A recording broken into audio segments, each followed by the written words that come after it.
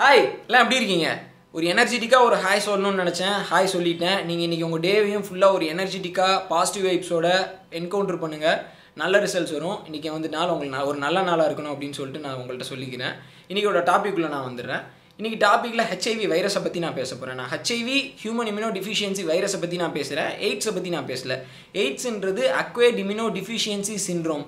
இந்த HIV virus ஒரு ஹியூமனோட உடம்புக்குள்ளே HIV இன்ஃபெக்ஷன் வந்துச்சுன்னா அவங்களுக்கு வந்துட்டு ஒரு 2லேருந்து 3 வருஷம் அந்த இண்டிவிஜுவலை பொறுத்து அந்த ஆட்களை பொறுத்து அவங்களோட உடம்புல இருக்க எதிர்ப்பு சக்தி எல்லாமே குறைஞ்சதுக்கப்புறம் அவங்களுக்கு வந்துட்டு ஒரு பாடி கண்டிஷன் வரும். எந்த நோய் எந்த ஒரு சின்ன ஒரு கோல்டு வந்தாலும் எந்த ஒரு வெளியில் இருக்க ஒரு பிரச்சனை வந்தாலும் டியூபர்குலோசிஸ் எது வந்தாலும் சரி பண்ண முடியாது. அவங்க வந்து கூடிய சீக்கிரம் வந்துட்டு ஒரு 4-5 வருஷத்தில் இறந்துருவாங்க. எந்த மருந்து மாத்திரையும் வந்துட்டு பெருசாக வேலை செய்யாது. அவங்க உடம்புல இருக்க எதிர்ப்பு சக்தி பெருசாக குறைஞ்சிரும். அந்த வைரஸ் பண்ணிடும், HIV வைரஸ் பண்ணிடும். அதனால அது பேர் வந்துட்டு acquired immuno deficiency syndrome. So நம்ம இப்போ இந்த வீடியோவில் HIV வைரஸை பற்றி மட்டும்தான் பேச போகிறேன். HIV வைரஸை பற்றி நான் பேசுகிறதுக்கு முக்கியமான காரணம் என்னென்னா, HIV வைரஸ்க்கு வந்து இன்னும் வந்து வேக்சினேஷன் கண்டுபிடிக்கல HIV வைரஸ்க்கு அகெயின்ஸ்டாக. அப்புறம் இன்னும் ஒரு கேள்வி என்னென்னா, HIV வைரஸ் எப்படி வந்தது அப்படின்ற அந்த குழப்பம் மக்கள் மத்தியில். அதாவது நிறைய பேருக்கு தெரியும், ஒரு சிலர் படித்து தெரிஞ்சிருப்பாங்க. இருந்தாலும் நான் அடிப்படையாக பேசிக்கான திங்ஸை தான் வந்துட்டு இந்த வீடியோ நான் உங்கள்கிட்ட கிளாரிஃபை பண்ணுறேன். முதல்ல HIV வைரஸ் வந்து எப்படி மனுஷனுக்கு வந்தது, டேரெக்டாக ஃபஸ்ட்டு மனுஷனுக்கு எப்போ வந்தது அப்படின்றது வந்துட்டு பின் பாயிண்ட்டாக தெரில. அதாவது மனுஷனுக்கு குரங்குலன் தான் வந்தது, மனுஷனுக்கு எப்போ வந்தது அப்படின்றது அக்யூரேட்டாக தெரில. ஏன்னா நிறையா பேர் வந்து HIV இன்ஃபெக்ஷன் வந்தது அப்படின்றதே தெரியாமல் நிறையா பேர் வந்துட்டு இறந்து போயிருப்பாங்க. ஏர்லியே பெரும்பாலும் எல்லாரும் என்ன சொல்கிறாங்கன்னா, ஏர்லி 20th century, அதாவது 1910 அந்த ஸ்டார்டிங் பீரியடில் ஹியூமன்ஸுக்கு வந்துட்டு இந்த வைரஸ் வந்திருக்கலாம். அது குரங்குலேருந்து ஹியூமன்ஸுக்கு இந்த வைரஸ் வந்திருக்கலாம். அதுக்கப்புறம் கொஞ்சம் கொஞ்சமாக வந்துட்டு மனுஷங்க மத்தியில் வந்து டிரான்ஸ்மிட் ஆகிருக்கலாம்னு சொல்கிறாங்க.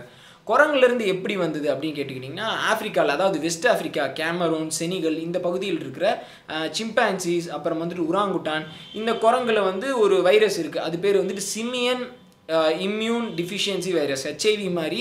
இது SIV. இந்த SIV வைரஸ் வந்துட்டு குரங்குல தான் இருக்கும். மனுஷனை வந்துட்டு பெரிய தாக்குதல் எதுவுமே ஏற்படுத்தாது. அங்கே ஆஃப்ரிக்காவில், வெஸ்ட் ஆஃப்ரிக்காவில் வந்துட்டு ஒரு ஹேபிட் இருக்குது. அங்கே இருக்க ஹண்டர்ஸ் எல்லாமே வந்துட்டு புஷ் மீட் அப்படின்னு சொல்லிட்டு ஒன்று வேட்டையாடி சாப்பிடுவாங்க. அதாவது காட்டுக்குள்ளே இருக்க குரங்கு, உடும்பு, நரி, இந்த மாதிரி எது இருந்தாலும் வந்துட்டு அவங்க உணவுக்காண்டி வேட்டையாடி சாப்பிடுவாங்க. அப்படி அவங்க இந்த புஷ் மீட், அதாவது இந்த குரங்குகள் இதெல்லாம் வேட்டையாடி சாப்பிட்றப்போ இந்த குரங்குல இருக்கிற ரத்தம் ஏதோ தவறி தெரியாமல் அவங்க சாப்பிட்றது மூலியமாக, அப்புறம் வந்து அவங்க வேட்டையாடுறப்போ குரங்கு தாக்குதல் நடத்துகிறப்போ ஏதோ வந்து அந்த ரத்தத்தின் மூலியமாக அந்த சிமியன் இம்யூன் வைரஸ் வந்து SIV வந்து இவங்க உடம்புல வந்துடுது. இந்த SIV இவங்க உடம்புல வந்ததுக்கப்புறம் அதாவது ஒரு நாள் ஆக வருடங்கள் கடக்க அந்த SIV வந்து HIV-யாக மியூட்டேட் ஆகிடுது. மனுஷனோட உடம்புல HIV-யாக மியூட்டேட் ஆகிடுது. இந்த இது வந்து வெஸ்ட் ஆஃப்ரிக்காவில் ஏர்லி 20th century ஒரு 1900க்கு மேலேன்னு வச்சுக்கோங்களேன், ஒரு 1901க்கு அப்புறம் அந்த பீரியடில் அப்போ தான் காலனைசேஷன் வந்துட்டு பயங்கரமாக போயிட்டு இருந்த சமயம். யூரோப்பியன் காலனைசேஷன்லாம் பயங்கரமாக போயிட்டு இருந்த சமயம்.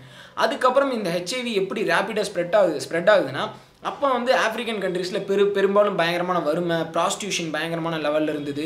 நிறைய பேர் வந்து சிஃபிலிஸ் அப்படின்றது ஒரு செக்ஷுவலி டிரான்ஸ்மிட்டட் டிசீஸ். ஸோ அதனால் பாதிக்கப்பட்டிருந்தாங்க.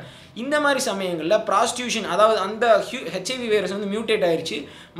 மனுஷங்க ஈஸியாக செக்ஷுவலி டிரான்ஸ்மிட் ஆகுது. செக்ஷுவலி ஈஸியாக வந்து டிரான்ஸ்மிட் ஆகிடாது. அதாவது HIV வந்து டைரக்ட் பிளட் டிரான்ஸ்மிஷன் மூலியமாக ஈஸியாக டிரான்ஸ்மிட் ஆயிரும்.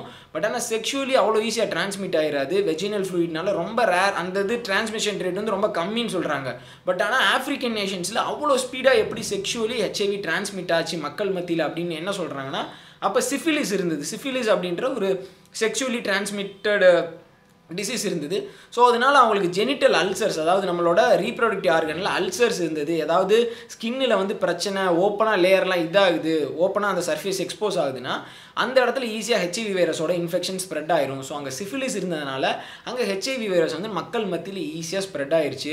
அது மட்டும் இல்லாமல் யூரோப்பியன்ஸ் நிறைய பேர் காலனைஸ் பண்ண வந்திருந்தாங்கல்ல, ஸோ அவங்களும் அங்கே ப்ராஸ்டியூஷன் அந்த மாதிரி ஒர்க்கில் நிறைய பேர் ட்ரக் அபியூசர்ஸ் இருந்தாங்க. ஸோ அந்த மாதிரி யூரோப்பியன்ஸ்ட்டு ஈஸியாக வெஸ்ட் ஆஃப்ரிக்காவில் அவங்களுக்கு ஸ்ப்ரெட் ஆயிடுச்சு. பெல்ஜியமோட காலனி இருந்தது, ஃப்ரான்ஸோட காலனிஸ் இருந்தது, ஜெர்மனியோட காலனிஸ் இருந்தது. ஸோ அவங்க மத்தியில் வந்துட்டு ஈஸியாக ஸ்ப்ரெட் ஆயிடுச்சு. அதுக்கப்புறம் 1950s 60s வரைக்கும் நிறையா ஆஃப்ரிக்கன்ஸ் வந்துட்டு HIV-னால சஃபர் ஆகிருக்காங்க. பட் ஆனால் அது நோட்டீஸ்க்கு வரல. அதுக்கப்புறம் யூரோப்பியன்ஸ் கே கம்யூனிட்டியில் ஃபஸ்ட்டு 1981 வந்துட்டு ஒரு குரூப் ஆஃப் கே பீப்புள், ஒரு 2-3-4 பேர் வந்துட்டு ரிப்போர்ட் போய் பண்ணுறாங்க. இந்த மாதிரி எங்களுக்கு வந்துட்டு இந்த ப்ராப்ளம் வருது அப்படின்னு சொல்லிட்டு அவங்களுக்கு ட்ரீட் பண்ணுறாங்க. ட்ரீட் பண்ணாலும் வந்துட்டு அவங்களுக்கு சரியாகலை. என்னடா ட்ரீட் பண்ணுறோம், ரேர் இன்ஃபெக்ஷன் வந்திருக்கு, நியூமோசிஸ்டைட்டிஸ் வந்திருக்கு, மெடிக்கல் டேர்ம்ஸில் நான் சொல்கிறேன். ஸோ இந்த மாதிரி காம்ப்ளிகேட்டட் இதெல்லாம் ரொம்ப எதிர்ப்பு சக்தி கம்மியாக இருக்குது அவங்களுக்குலாம் வரும். இவங்களுக்குலாம் எப்படி வருது அப்படின்னு தெரிஞ்சுக்கிறப்போ நிறைய பேர் ஆஃப்ரிக்காவிலேருந்து ரிட்டர்ன் ஆகிருக்காங்க. நிறைய பேர் வந்து கே கம்யூனிட்டியில் தான் வந்து ரொம்ப ஈஸியாக ஸ்ப்ரெட் ஆகுது. ஸோ 1981 இவங்க அதுக்கு ஒரு பேர் கொடுக்குறாங்க. அக்வைட் இம்யூனோ டிஃபிஷியன்சி சிண்ட்ரோம் கொடுக்கல, K related immuno deficiency syndrome அப்படின்ற ஒரு பேர் கொடுத்துட்றாங்க. பேர் கொடுத்தோன்னே 1981 சரி கே கம்யூனிட்டிக்கு வர சம் ப்ராப்ளம் செக்ஷுவலி டிரான்ஸ்மிட் ஆகுது அப்படின்றது மட்டும் இவங்க தெரிஞ்சு வச்சிருக்காங்க. அப்புறம் 1982 தான் உங்களுக்கு என்ன தெரியுதுன்னா இது வந்து ஹெச்ஐவினால் வருது, ஹெச்ஐவி வைரஸ் அப்படின்ற ஒன்று இருக்குது, எஸ்ஐவி வைரஸ்லேருந்து மியூட்டேட் ஆகி வந்திருக்கு, இது வந்து எல்லாத்துக்குமே வரும், பிளட் டிரான்ஸ்ஃபியூஷன் மூலமாக ஈஸியாக டிரான்ஸ்மிட் ஆயிரும் அப்படின்ற விஷயம் வந்துட்டு உங்களுக்கு தெளிவாக புரிய ஆரம்பிக்குது. 1984 வந்துட்டு ஹெச்ஐவிக்கு கூடிய சீக்கிரம் வேக்சினேஷன் கண்டுபிடிக்கப்படும் அப்படின்ற ஒரு அறிவிப்பை விடுறாங்க. இப்போது கிட்டத்தட்ட 30 வருஷத்துக்கு மேலே ஆச்சு. ஸ்டார்டிங்கில் ஒரு மில்லியன் இந்த மாதிரி கணக்கில் இருந்த இந்த இன்ஃபெக்ஷன் இப்போ கிட்டத்தட்ட 30 மில்லியன் மேலே உலகத்தில் வந்துட்டு பறந்து விரிஞ்சிருக்கு. ஏன் ஹெச்ஐவிக்கு வேக்சினேஷன் கண்டுபிடிக்க முடியல அப்படின்ற, எப்படி ஹெச்ஐவி வந்தது அப்படின்ற சொல்லிட்டேன், ஏன் ஹெச்ஐவிக்கு வேக்சினேஷன் கண்டுபிடிக்க முடியல அப்படின்ற இன்னொரு விஷயத்தை இப்போ சொல்கிறேன். ஹெச்ஐவி வைரஸ் வந்து இப்போ உங்கள் உடம்புல ஏதாவது ஒரு இன்ஃபெக்ஷன் வருதுன்னு வச்சுக்கோங்களேன், அந்த இன்ஃபெக்ஷன் வந்து சரியாயிடுச்சுன்னா உங்கள் உடம்பு வந்துட்டு அதுக்கு திருப்பி வந்து அந்த விஷயம் வராது.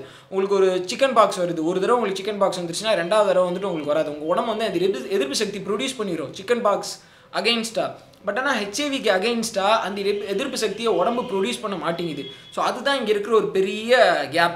இந்த ஹெச்ஐவி வைரஸ் வந்து உங்கள் உடம்புல இருக்க எதிர்ப்பு சக்தி அந்த செல்கள் மேலேயே போய் தாக்குதல் நடத்துது. நம்ம உடம்பு இதுக்கு அகெயின்ஸ்டாக ஒரு பர்டிகுலராக ஒரு ஆன்டிபாடின்னு சொல்லுவாங்க, அதை வந்துட்டு ப்ரொடியூஸ் பண்ணலை. இப்போ இந்த விஷயம் ஆன்டிபாடி ஆன்டிஜன் இந்த விஷயத்தை எப்படி ஈஸியாக புரிகிற மாதிரி நான் உங்களுக்கு சொல்லலான்னா, இப்போ வந்துட்டு இது ஒரு பூட்டு, இது வந்து ஒரு கீ, இந்த பூட்டை வந்து இந்த கீயை வச்சு ஓப்பன் பண்ணணும். இந்த கீ தான் வந்துட்டு ஆன்டிபாடி, இந்த பூட்டு தான் வந்துட்டு வைரஸ்ன்னு வச்சுக்கோங்களேன். இந்த பூட்டு வந்து இந்த கீயை வச்சு நம்ம ஓப்பன் பண்ண வர்றோம். ஆனால் இந்த பூட்டு வந்துட்டு அதோட ஸ்ட்ரக்சர் இதோட ரிசெப்டார் சைட் வந்துட்டு ஈஸியாக மாற்றிக்குது.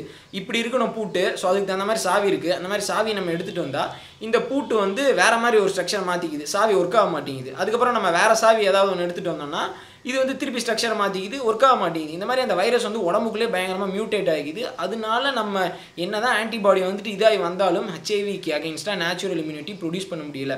ஸோ இதுதான் வந்துட்டு ஹெச்ஐவி வேக்சினேஷன் கண்டுபிடிக்கிறதுக்கு பெரிய சேலஞ்சாக இருக்க விஷயம். சரி, இவங்க ரீகாமினண்ட்டாக இருக்கிற ஹெச்ஐவி வைரஸ்க்கு அகெயின்ஸ்டாக வந்து நிறைய ஆன்டிபாடி வெளியே அவங்க ப்ரொடியூஸ் பண்ணி உள்ளே விட்டாலும் அது வந்து அந்த ஆன்டிபாடி வந்து நான் ஏற்கனவே சொன்ன மாதிரி மியூட்டேட் ஆகி போகுது.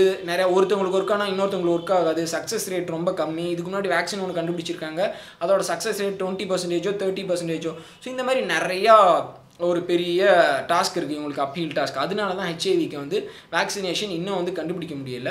அது மட்டும் இல்லாமல் ஹெச்ஐவி வைரஸ் வந்து ரொம்ப கிரானிக் டிசீஸ் காஸ் பண்ணுறது. அதாவது ஈஸியாக வந்து உங்கள் உடம்புல சீக்கிரமாக உங்கள் உடம்புல இன்ஃபெக்ஷன் இது பண்ணுதுன்னா உங்களோட பிளட்டில் முக்கியமான பகுதிகள் இருக்குன்னா வந்துட்டு அது ஈஸியாக நம்ம அட்டாக் பண்ணிடலாம். அது உங்கள் போன் மேரோ உடம்புல இருக்க நிறையா பகுதிகளுக்குள்ளெல்லாம் போய் ஒளிஞ்சிக்கும். அதனால வந்துட்டு அதுக்கு அகெயின்ஸ்டாக மருந்து இது செயல்படுறது ரொம்ப கஷ்டம், உடம்புலேருந்து வெளியேற்றுறது ரொம்ப கஷ்டம்.